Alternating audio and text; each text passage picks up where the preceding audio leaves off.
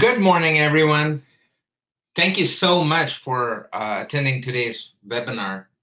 My name is Raj Subramanian. I'm a developer evangelist at Testamayo. I'm also going to be the moderator of today's panel discussion with Angie Jones and Sean Knight. They're going to discuss real world use cases of how they use AI in enterprise testing.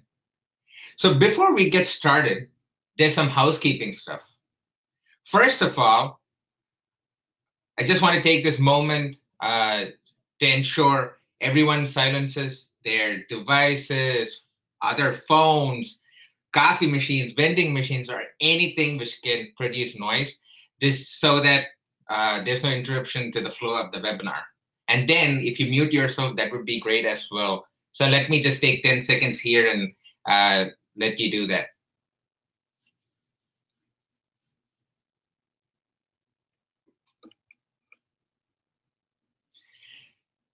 Thank you. So secondly, we want this to be an interactive session. So I have my colleagues, Francis and Jennifer, monitoring all these questions on the chat window. So feel free to post your questions there. And in case you were wondering, they are real human beings. They're not AI chatbots, just letting you know. And also, remember that you're going to get a recording of the webinar after the session is ended. So you're going to get that, and also a recap blog post summarizing all the discussions which happened during this webinar, along with answers to questions which we may not get time to cover in this 1 hour period of time. So that's something to keep in mind. With that being said, let's get into today's webinar. This is our panel for today, and I'm going to go ahead and ask each one of them to introduce themselves. So let's start with Angie Jones. Hi, I'm Angie Jones. I am an automation engineer and also a developer advocate at Aptitudes. I specialize in test automation strategies and techniques. I speak at conferences all over. I blog at angiejones.tech. There you can find test automation tutorials and tech articles related to test automation. And most recently, I've started online learning initiative called Test Automation University, which is a free space to take courses on all things test automation. I live in San Francisco, California, but most of the time I'm on the road. Thank you, Angie. Next, we have Sean. So my name is Sean. I'm a previous developer, moved into the automation space about 6 years ago, and I love dabbling in all the technologies I can. I'm a automation engineer at Lifeway Christian Resources.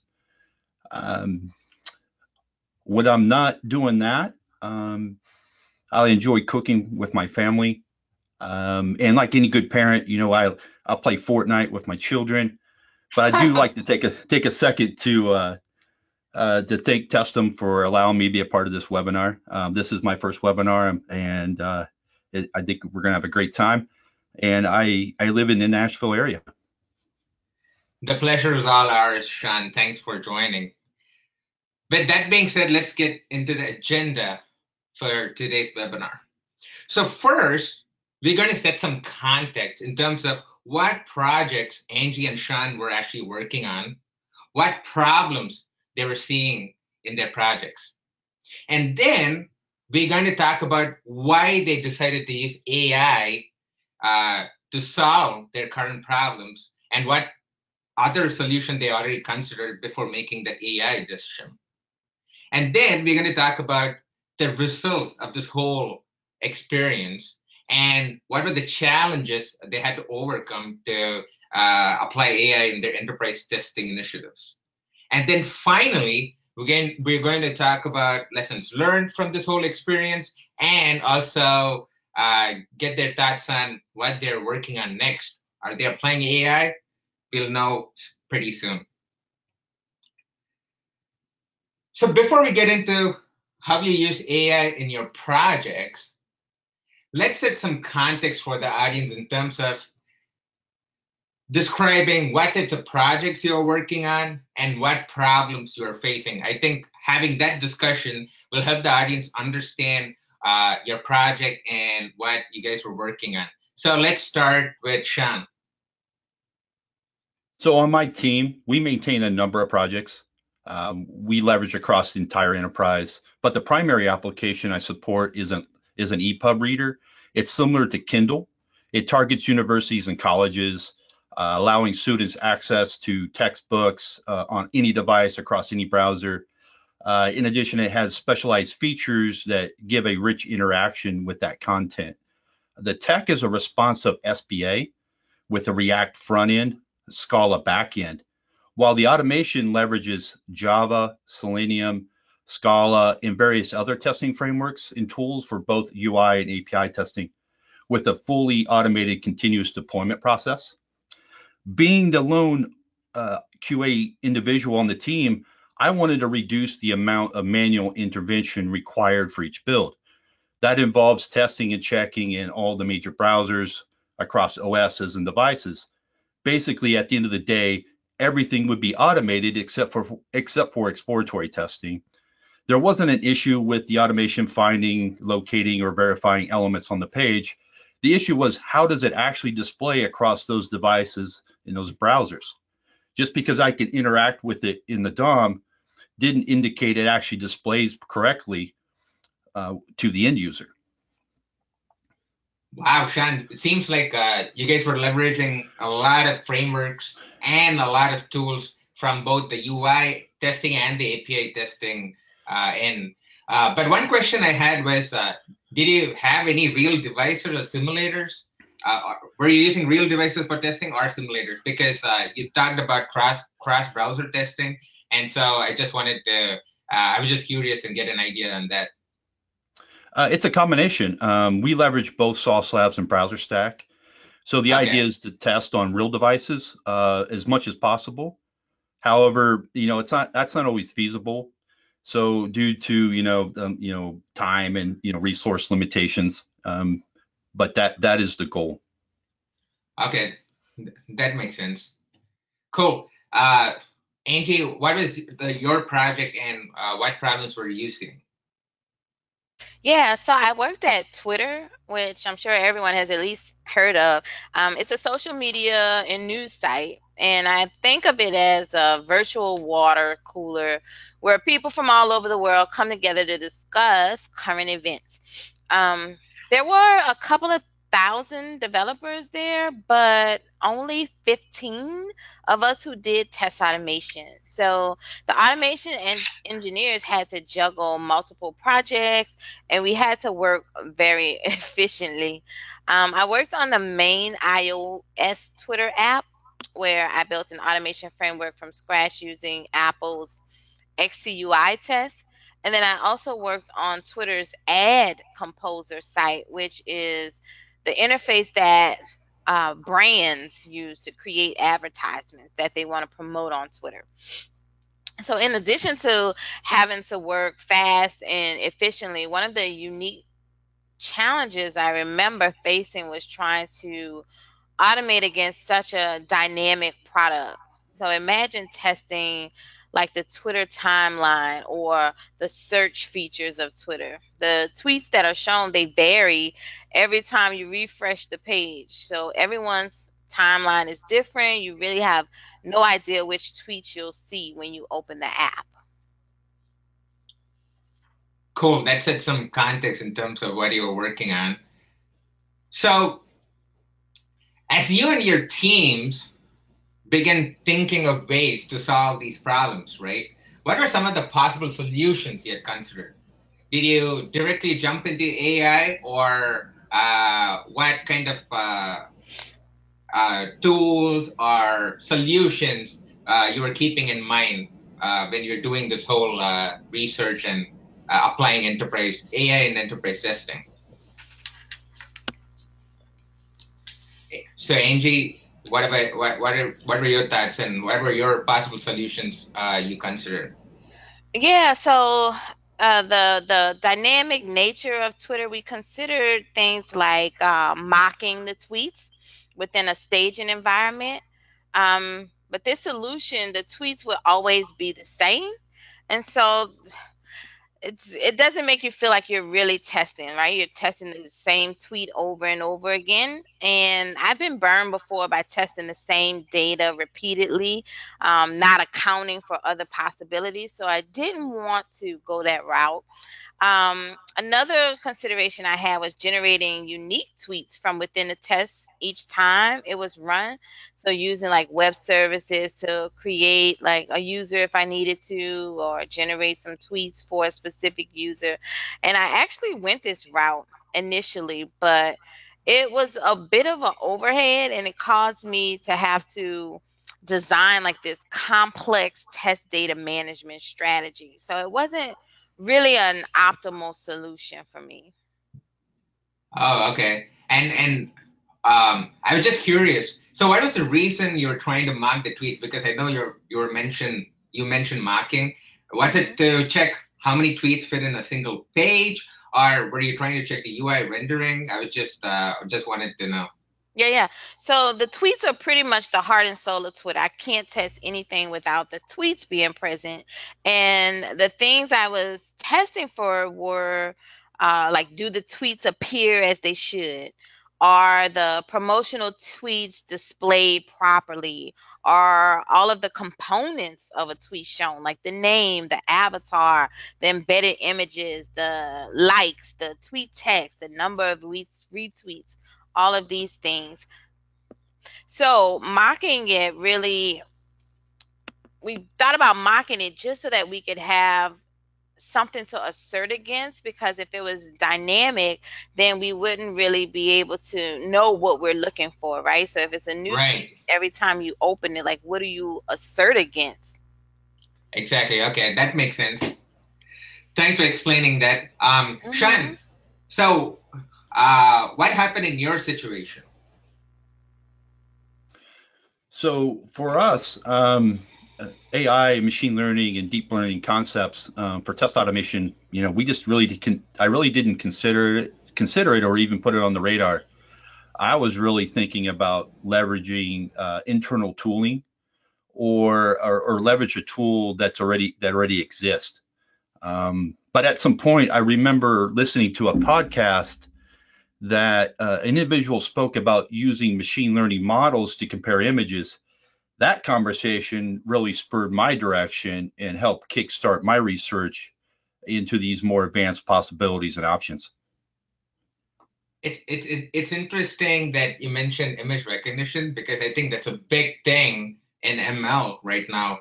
From Google Photos to cameras on phones, all have some sort of AI for image recognition. In fact, I was just reading the other day, Apple, Samsung, Qualcomm, and other phone manufacturers, they have started using AI chips on their hardware devices. So what this means is they could process all these images on the device side rather than doing that in the cloud. So yeah, the what you listen in that podcast in terms of image recognition, yeah, I think it's a really important thing right now in ML. So till now, we have described the enterprise projects, the problems, and the possible solutions both of you had considered. Now, let's come to a more interesting part. Why AI? How did you come to a conclusion that AI was a better approach compared to other solutions you had considered? Angie, any thoughts on that? Yeah, so for my testing, I realized that mocking the tweets or even generating them on the fly was only a means to be able to validate something. Like, in reality, I didn't really care what the tweet said. I didn't care what image was embedded, and I could care less like how many likes or retweets that the tweet had. All I really cared about, what I was really testing, was that the tweets were actually displayed and displayed properly. So I needed to make sure things like promoted tweets were seamlessly integrated in the flow. I needed to make sure the images that were embedded weren't covering the text of the tweet, for example. I needed to make sure that the tweets weren't overlapping each other, that there weren't any other strange or odd errors that my functional tests didn't even know how to check. So this is the stuff that mattered, and I realized this. I was able to use Applitools AI visual comparison to test all of these things. So I always thought that visual comparisons, they simply do pixel by pixel diffs. So I didn't think that this would work for us because, like I said, Twitter is super dynamic. The page never looks exactly the same. So that was the challenge. But this is where the AI actually came in to help us. So the AI algorithms offered by Applitools allowed me to do layout testing, which was perfect for my needs. So it didn't matter like what the tweet was. The real question was, did it contain all that it's supposed to contain, like a bolded name, a username, a timestamp, some text, maybe a embedded image or a video, like, retweet, comment indicator, these things.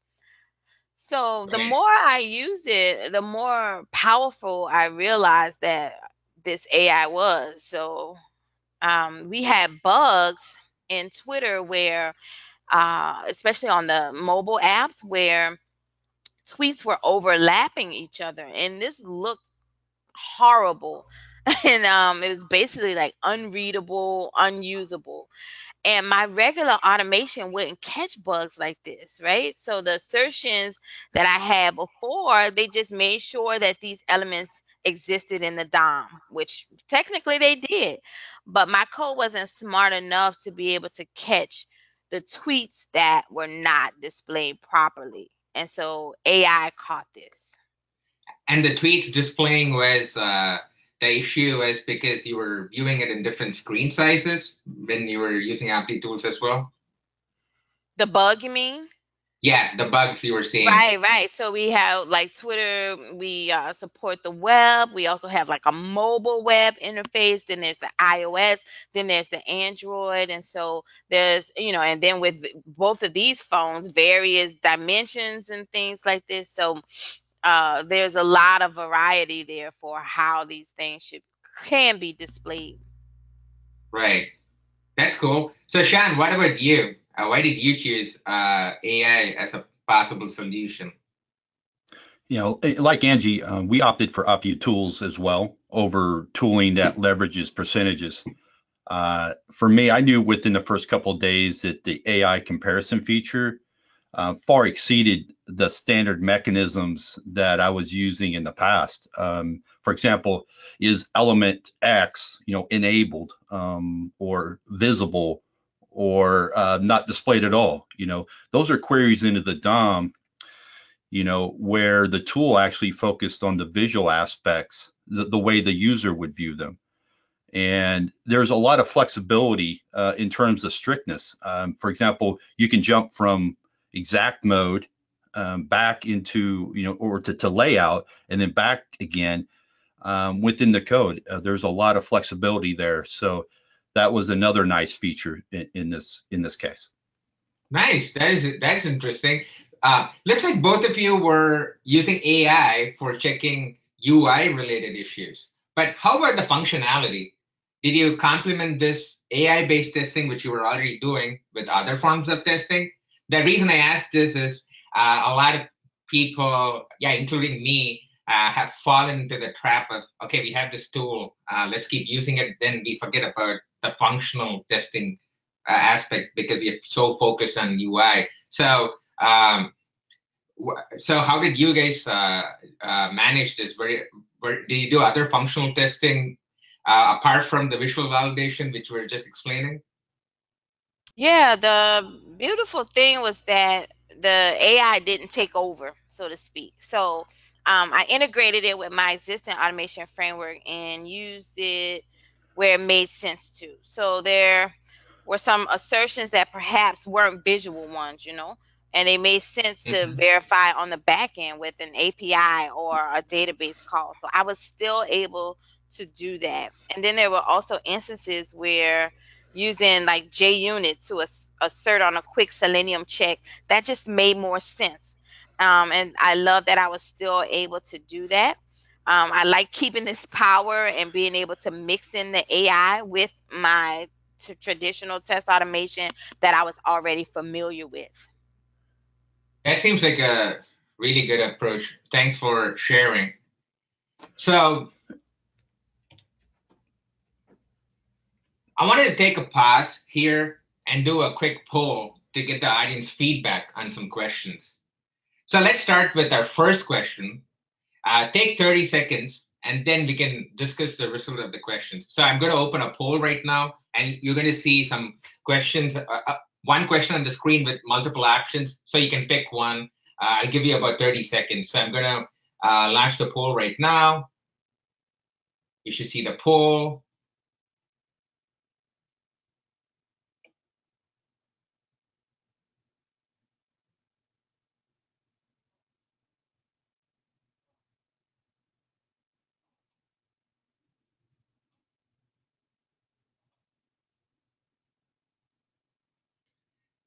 Cool, I'm going to close it right now and we can look at the results.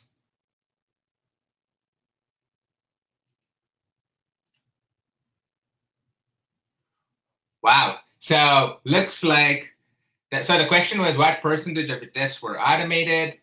50% of the people fell under 1 to 30% category. And then, wow, there were 32% of the people between 61 to 90. Yeah, man, I hope I work for those companies. It's just awesome that they're 30% at least, about 60 to 90% automated. So for me personally, I don't think I'm surprised by these results here because the reason I see that only 50%, that 50% are between the 1 to 30 ballpark is because I think they have some challenges in terms of skill set where getting skill automation testers is time consuming and expensive. And then they're also trying to pick which tools they want to use, what frameworks they want to use. And then what happens is once they start building their tests from 10 tests to say 500 tests, right? Then now they start talking about infrastructure and scale, right? How to handle parallel testing, parallel processing, and those kind of initiatives as well. I think because of these challenges, at least half of them are in 1 to 30% range. So it wasn't surprising to me. What about you, Angie or Shan? Do you have any thoughts on this poll?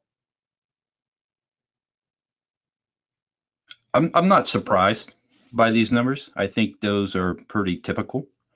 I think, what I've seen in the past, I think we're starting to increase that, but I think, those numbers are still, in the same range they have been for the last several years, but they're starting to creep up. There's a bit of a trend. Right, right. Yeah, I'm really happy to see that bottom 61 to 90% at 32%. I can't remember the last place I worked at where we accomplished so much. That's really good. that's why Angie was saying that we should probably work in those companies. Yeah. They have all these amazing automated tests integrated with their CI/CD pipeline, and then they're working seamlessly. But that's great for people who have that percentage. So thanks again, everyone, for participating in this poll. So let's continue with the upcoming slides. So till now, we have discussed different problems AI could potentially solve in testing. But just let's take a step back and discuss how to get started using AI in testing. I'm pretty sure Angie and Shan, like you guys just did not jump directly into the AI space, right? Just because the word sounded cool, because they use AI, ML, deep learning, right? Fancy words. So Shan, what did you do to get started? For me, I would recommend getting a good understanding of the common terminology. At least be able to speak the language at a high level, and know the differences between AI and machine learning and deep learning. You don't have to get deep, but know a little more than the buzzwords. Seek out the leaders in the space. For example, Tariq King, Jason Arbon, Jonathan Lips. They are trailblazers in the testing AI field right now. And there's several websites and blogs that you can go reference. But for me, I did that as well. But the other thing I did was I got deep into the Apptitude Tools documentation, all the way into the source code. I'm a bit of a control freak, so I want to understand, everything that's going on underneath the covers. So just so that I have that understanding. Then what I did was just start creating demo projects for web and mobile projects, and to just demonstrate the tool. It's easier to get your coworkers and your managers in your company on board when they have something to see and something they can experience and watch the tool in action. Exactly. That seems like a really good approach, Sean. Instead of getting too deep into any of these concepts, you try first to get a high level overview of them. I think that's a really good approach, and this helps not to get overwhelmed with all these terminologies, and definitely prevents panic attacks for sure. And also, Sean, you mentioned Tariq King and Jason Arbon. So, yeah, guys, definitely check them out. They have an organization called AIST.org. They just want to spread the AI knowledge on testing with the community. So, definitely check them out. But coming back to the question, so Angie, so how did you get started using AI in testing? Yeah, I wasn't as studious as Sean was. um, there's a lot of companies they're claiming to use AI, and they're using the buzzwords and almost think like that's enough to get people to just buy into it. I think I'm like many other testers. I'm not particularly moved by that. I really just care about doing my job as efficiently as possible. So I saw a product that solved the problem that I had. And so I used it. Like I didn't care that it was AI driven. That just wasn't really a factor for me. But once I Hmm. began using it, I realized just how powerful AI can be for testing. And I think the key for me getting started was just having an open mind and not writing off a tool or a product because of the buzzword stigma, but instead just looking past the jargon to see what problem can this solve. That's a great point, Angie. Because even I get this question at conferences and when I meet people all the time, where they say, "Hey, there are all these vendors using these AI buzzwords, and they promise them a lot of things, and then what ends up happening is people buy these vendor tools or say any other open source tool they're using, and then figure out that's not what they were exactly looking for, right?" So that's why my idea and suggestion to people would be the key thing to note would be first identify what problem you're trying to solve, right? And then you can pick different solutions that could help to solve the problem. Then do a proof of concept to see what works and what doesn't. And then finally you make a decision to buy that vendor product or use that particular open source tool or framework, right? So just like how Sean was super focused and detailed in his research on what he exactly needs and fits his project. So I believe that's a good approach for everyone to follow, and do not get sucked into this whole AI buzzword thing as well. So you can make the choice and you have the power to do that. Yeah, I was reading this book the other day, The Lean Startup. Yeah, I know probably a lot of people would have read that. They talk about the concept of validated learning, which is build, measure, and learn, right? I think this concept not only applies to startup companies, but also to testing as well, and also for choosing tools and frameworks as well. So great point, Angie. So I'm going to take another pause here. I have another poll for the audience. So please take about, say, 30 seconds to answer them, and then we can discuss the results. So I'm going to launch the poll right now.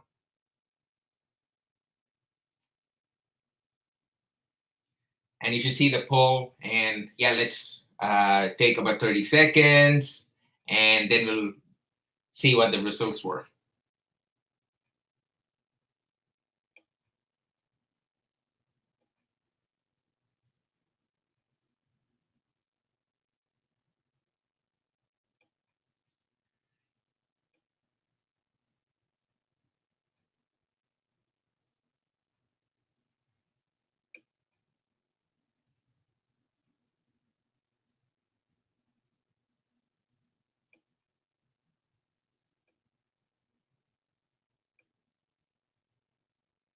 Cool. I think I'll close it for now, and we'll discuss the results.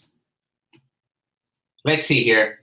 So the question was, based on what we just discussed, do you think AI could benefit you to solve similar kind of problems in your company? 44% said not sure, and yeah, I have to do the math right now in a live event, but the point is 46. So yeah, more than half of them agree that AI could actually benefit them in some shape or form. So Angie and Sean, I don't know what you guys did, but apparently I think you somehow got to the audience, and then through your use cases, which you just mentioned, I think now people got the point in terms of how they could apply AI in their enterprise testing as well. So this was really good feedback, and at least we know that what we are discussing is useful. So thanks, audience, for giving your answers. So I'm just going to close this and keep proceeding. Cool. So I want to come to the next segment of our webinar, which I feel is really important. What were the results of this whole effort, right? Because we talked about, yeah, use AI this way, that way, but people also really want to know what were the results and what is the impact for a project. So now that you decided to apply AI to your testing, so what results did you start to see? Like, how did it eventually solve your problem? Did you see any improvements in test coverage or test process? Angie, so what results did you see? Yeah. Well, it was surprisingly simple to integrate the AI into my existing frameworks. I thought it was going to be difficult, but it wasn't at all. So I probably spent more time deciding how I wanted to use the AI. I needed to go through my framework, and I deleted a lot of the test data generation that I had. And now I was able to test with real tweets, not these mocked or generated ones. And this was way more diverse than anything I had generated or that I could have mocked, right? So this was really, really good for my testing. It really enriched it. Were a few cases where my test would fail with the AI, and it was great to see exactly why. So this forced me to explore Apple tools a bit more to see how to solve some of these unique problems. And that's how I learned how flexible the tool was.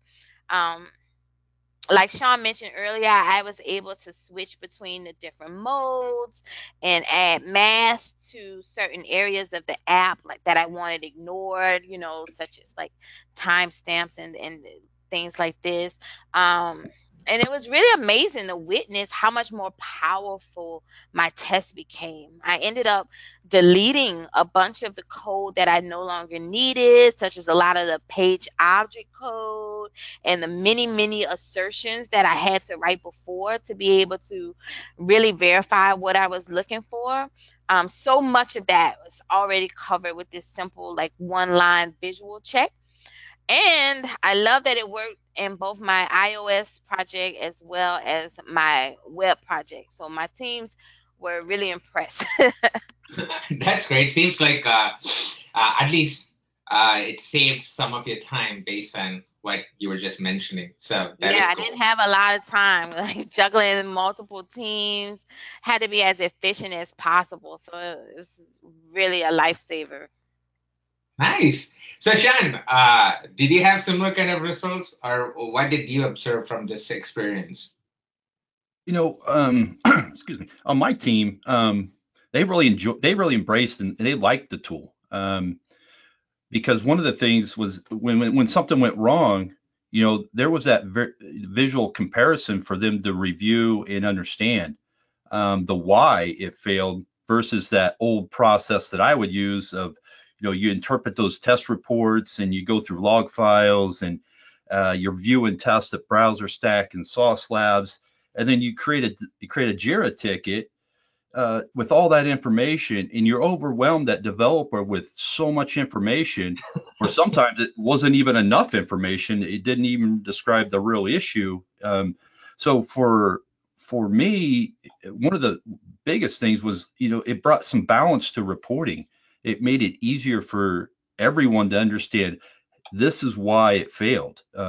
It wasn't, a stack trace that was thrown out and someone had to interpret, because we don't allow obviously our developers aren't going to go through stack traces. We have to interpret that for them. So that eliminated that piece of it for the most part. Again, maybe, like that, it's kind of like that old saying, the picture's worth 1,000 words in this case. I totally agree with you, Sean. No, the reason why I was smiling here, and you cannot see me here because we're not in video, is I've been in the situation where I posted a bug, right? And then I don't give enough information. Then the developer says, hey, where are the log files? Then he provides the log files. Then he said, where are the screenshots, right? But you were able to do everything and add everything, all the information for the developer to easily fix the issue. So that is really cool. I totally agree also that, getting as much information as possible about your test definitely helps people and definitely helps people to fix bugs much faster. So thanks for sharing that. Sure. So now we talk about the results. Let's talk about the challenges. So what are the challenges in applying AI to your software delivery process? Were there any cultural issues or technical issues? The reason I ask this is I've worked in really big companies and they have really strict, tight, stringent processes. Even to do a small change, you had to fill up this whole order form request. It goes through like 7 people to approve it. And by the time they approve it, already the next framework is there and it's already been 6 months, right? So I've been there, done that. So I was just wondering whether you had any resistance or change when you were trying to do this whole initiative in your respective companies. So, Shan, what were your experience with this? From my perspective, I didn't have a huge amount of disruption. My team and my management were extremely supportive and actually extremely excited about going down this path. And I feel pretty lucky in this case, not to having to deal with a rigorous process. I've been at other companies where just getting some third-party tooling, can be difficult, and so I can relate to that frustration. I did have to level set the expectation of the tool. Every tool in our industry will flake out at some point. There are no silver bullets in automation. Right. There's times, the tool is going to flag something, in the image that you would have had it where you thought it would have passed. And maybe it's a new browser version, maybe some latency got introduced somewhere, and it's going to happen. But, the other thing is to put trust in the tool. You still got to trust it. It doesn't do any good to, put all that effort into getting to this point and then not trust the tool. So that's probably the toughest thing that we had to deal with. So the two key points you touched upon, Sean, which I also truly believe in, was one was trusting the tool or the framework you're using, and setting realistic expectations as well. Because whenever someone chooses this automation tool or framework, then they think it's going to solve all their problems, and then they say, "Oh no, this does not work. That does not work." Right. So setting that expectation and trusting the process and the tool definitely really helps in my experience as well. So Angie, what about you? Fortunately, Twitter, they weren't scared to try something new. And everyone knew that I was stretched really thin. So anything that I thought would make my job better was a win for all of us. Um, and the good thing was that this tool was free to use if you're doing a small number of checks.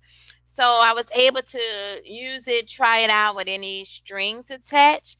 And once we all saw how much easier it made the automation process, we knew that we wanted to use it on a larger scale and across more of the teams within the company. It's great that both Shan and Andy, both of you, looks like your companies were pretty supportive uh, of the tool and the new initiatives. And in my experience, when I worked in these larger companies where change is much harder, yeah, as I was saying, I do proof of concepts where I would tell people I'm doing something. What I would do is first do a proof of concept and see how it works, and then I would say, hey, look at what value you can get, right? And then slowly start engaging interest, right? You slowly spread like a virus, right? And then all of a sudden everyone is on board. But at least that actually helped my case as well. So yeah, thanks for sharing that. So what were the lessons learned from this whole experience? What were like some of the things that came up you think that would be good to share here with our audience, or what do you think you would do differently the next time? I'll go first. First, it can become really easy to want to validate everything along the way. And having too many validations in a single test actually creates issues. It leads to a more flaky type of test. It goes down the same reasons why we don't have numerous assertions in a single test. I had to actually remind myself to create small atomic autonomous tests. That principle, doesn't go away with visual testing. Mhm. One thing I wish I would have started out from the very beginning, would create every test with the least amount of strictness, unless there was a clear and valid reason to switch to something more rigorous. It would have saved time and frustration and resources. The majority of my tests, based on when they were based on layout, provided ample amount of coverage without impacting the usability of the application. I just didn't pick up on it until about halfway through the code. One of the best unplanned outcomes was the mindset change, or in a loose definition, a paradigm shift, where I really started thinking in terms of visual first based testing, meaning I no longer queried the DOM for visual aspects of within assertions. It was less about does the feature just work, but more about how does that feature display and lay out within the browser or the device as it's being interacted with. Less attention to the data being returned or displayed, because that's a focus for API testing. Personally, I thought I was focusing more on the problem I was trying to solve versus writing a ton of code for an assertion, which lends itself to faster test writing. Because again, there's no queries into the DOM, there's less code and less maintenance. For example, within my page objects, they just became cleaner. Whole sections of code was removed because this wasn't necessary. I really love one of the things you mentioned, Shan. You mentioned the visual first based testing. That's a total paradigm shift for testers, right? Like in terms of how they're usually used to while testing applications, at least based on my experience. Another cool thing I just wanted to add to what you were saying, Shan, was you mentioned visual first based testing. Another cool thing happening is UI based test driven development. I don't know how many people have heard about this. The concept is basically you get these mockups, right? And the developers use these mockups to develop a feature. What could potentially happen is because of the use of AI, we can make the AI go through the images and the mockups and then create tests for us, while in parallel, the developer is actually writing code. And then what's going to happen is once the feature is complete, the AI by that time would have already finished creating those tests based on the mockups, right? Based on the image recognition, which we kind of talked about initially. And then you could literally just run these AI based create a test on the new feature and see whether it passes or fails, right? And I know a lot of people have been also working on this concept, and that would be a total paradigm shift as well for testers. So something to be aware of, and I found personally interesting. So Angie, in terms of lessons learned, what was your experience? Yeah, I totally agree with Sean. Too much of anything is not good. And when we first hear of AI in testing, we assume that it does everything for us, or at least I assume that. And that's just so not the case. So we are still the brains and the mastermind behind the strategy and the design of our testing and our automation. It's still up to us to use AI where it's most appropriate. So I learned that just because I can use the AI in a certain case doesn't mean that I should. And some of the assertions, like I said earlier, were simply better done at a lower level, like the API. So I learned to use AI where needed and also to take advantage of the flexibility that this tool provides. That's great. So we covered how AI helped to solve various problems in your projects, right? That's what we've been discussing. I wanted to ask, what are some of the areas in testing AI cannot be used based on your experience? Because touching on that point will help the audience understand uh, when to use AI and when not to use AI. Sean, what are your thoughts on it? Yeah, I don't think exploratory testing or accessibility testing are good candidates for AI. Those activities require a human touch, the human eye, the human brain, that human feeling. I'm kind of referring to that gut feeling we all have from time to time. I just don't think the current technology lends itself to that sort of testing. I mean, I'm great. Man, I'm all about being open-minded, but we need to make sure that we do some upfront homework to determine if AI and machine learning actually makes sense and solves the real problem that we're trying to do. And it's not this cool wow factor that we want to implement. Exercise some caution before committing yourself and your team and your company down a path that might be extremely difficult to back away from. That's a great point because I feel people often underestimate the human aspect of testing. This is true for automation tools and AI as well, right? I feel human mind can never be replaced. Um, in my experience, this is how I see things. I view AI as something complementary to the already existing exploratory tests which I've been doing, right? I can use AI to help automate mundane activities, discover new relationships and patterns, and get more information of the product. While in parallel, I can do some exploratory testing and use my creativity to explore the application. And and funny thing is, a lot of people do not realize even for training AI models, you need human intervention because you have to make sure you give the right data sets. For example, say you're training a model to recognize the images, recognize buttons. You cannot give a data set uh, of all buttons which are rectangular in shape, right? Then if you give a circular button, then the AI is not going to recognize it. And for that, we need the human intervention, right? And also, you need humans to constantly keep monitoring the learning of these AI models as well. So I firmly believe in the human aspect of testing, and thanks, Sean, for touching upon that point as well. So, Angie, what are your thoughts on this? Yeah, I totally agree with that. It's so true.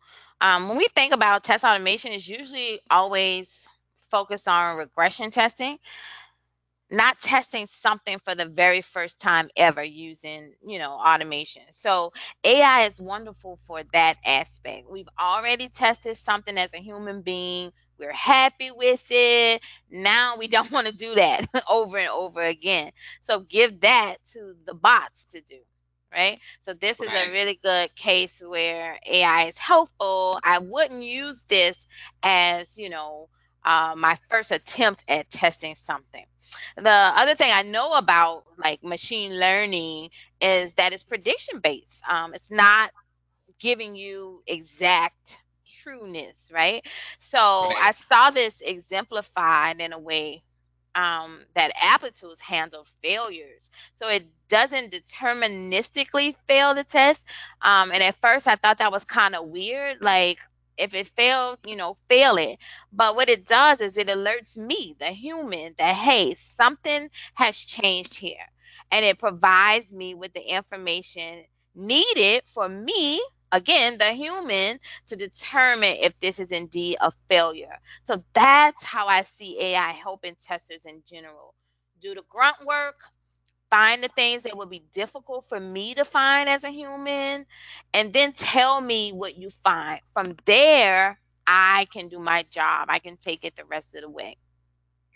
Totally. Yeah, totally agree with that. So, yeah, coming to our last piece of the webinar, but I wanted to ask was, now that you've solved the problem with AI, right? The problems you had, what's the next problem you're trying to solve? Just curious. Do you plan to use AI to solve the new problems as well? Or do you have, are you working on something already with AI apart from what you guys just mentioned during our discussion? So Shan, what about you? Um, for me, I consider, AI, machine learning, deep learning concepts, like first class citizens now, to tackle a new problem. They're not an afterthought. Um, I want to bring them to the forefront, but I still want to be extremely cautious when I want to implement them. So there's still, yes, we want to think about them, but we don't want to just go AI only. There's AI everything, because we know that's not going to work either.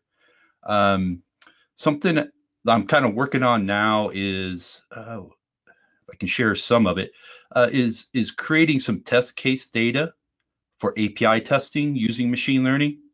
I have a bit of a demo working, but it's still much a work in progress. I can't share too much of it right now, but going back to the question, it's really, I just make it part of the conversation, but it's not always the solution.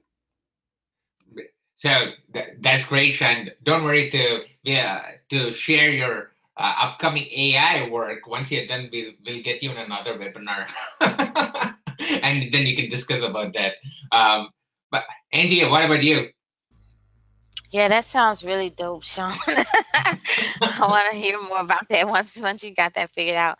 Yeah, I'm exploring other usages of AI and testing as well. So I love what Testum is doing with AI and like helping with locator strategies. That's a huge problem for automation engineers. I love what Test.ai is doing with finding patterns amongst like all of these apps and providing like out of the box automated tests for those. So, okay, those things that we typically always do, like these are the standard tests, those can just already be done, and we can use our talents to come up with like more interesting and I guess like curated automated tests for our project. So I think it's a really exciting time to be in testing. Lisa Crispin, she's watching. I see her out there tweeting right now. Yeah, she actually did a blog post recently where she got input from the community to say how can AI help you better in your testing. And there's a lot of great ideas out there. So um, I'm really, really, really excited to see like some of the new usages of AI to help us do a better job.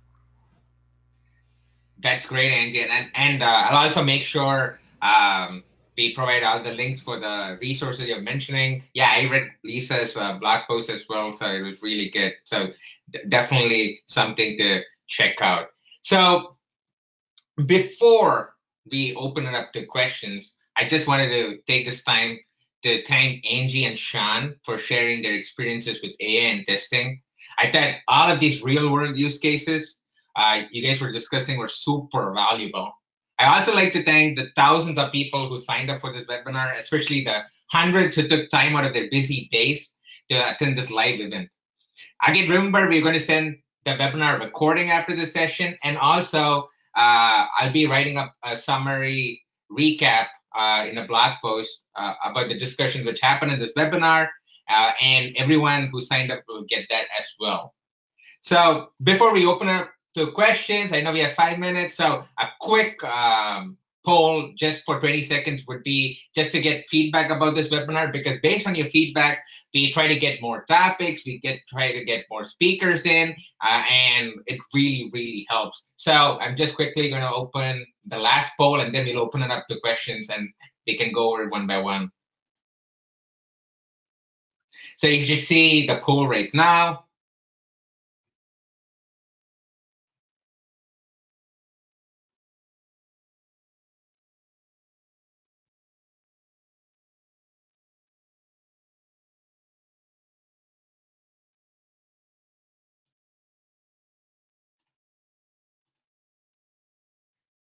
Cool. Thank you so much for filling that up. So right now we can get into the questions, because I know we have another 3-4 minutes at least. So Angie and Shan, so I'm gonna ask you guys questions from the chat, and yeah, you guys can answer them based on your experience. So the first question was, can AI testing tools be used for complete functional test automation? Can they replace tools like Selenium, etc.? What do you guys think about that? So I wouldn't say like AI itself, but there are tools that are like alternatives to Selenium. I believe Testum is one of those tools that utilizes AI. Again, they're doing what we're doing as automation engineers, utilizing AI where it makes sense within their product, and then they code the rest of the stuff. And so that's a AI based tool that I think, yeah, it's a viable alternative to do test automation with. I wouldn't say like AI itself in and of itself replaces like test automation. Uh, still need the human involved there somewhere. Okay. Yeah, I agree. So go ahead, Shan. Oh, no, sorry. Just real quick, and I agree as well. I don't think it's a replacement. I think it's an add to your tool into your tool belt. It's just something else that you can pull out when you need to do some automation. I don't think it's one versus the other. I think it's just again another tool that you have that you can leverage. Cool. We had another question. Can AI-based automation be used to validate the results, for example, making a REST API call?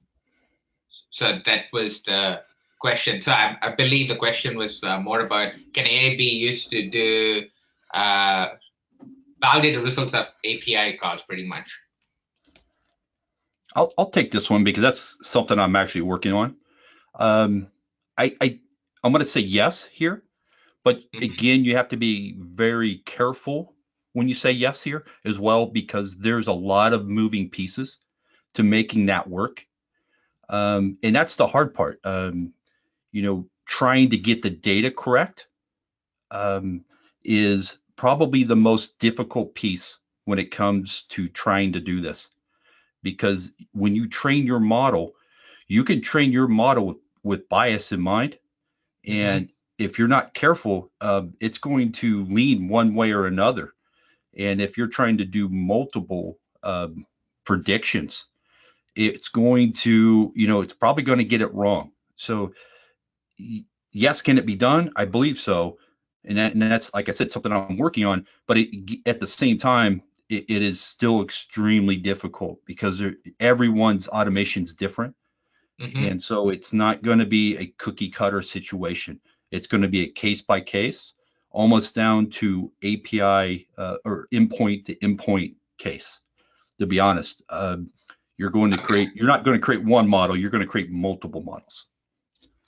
And just for the purpose of time, since we have about only a minute or two left, I just wanted to just ask one more question. And then again, remember, for other unanswered questions, we'll get the answers from the panel members and it'll be added to the blog post as well. So one final question would be, where exactly AI can be used in the testing process? Test design or test implementation or execution or validation of test results? So where does AI actually fit in these processes?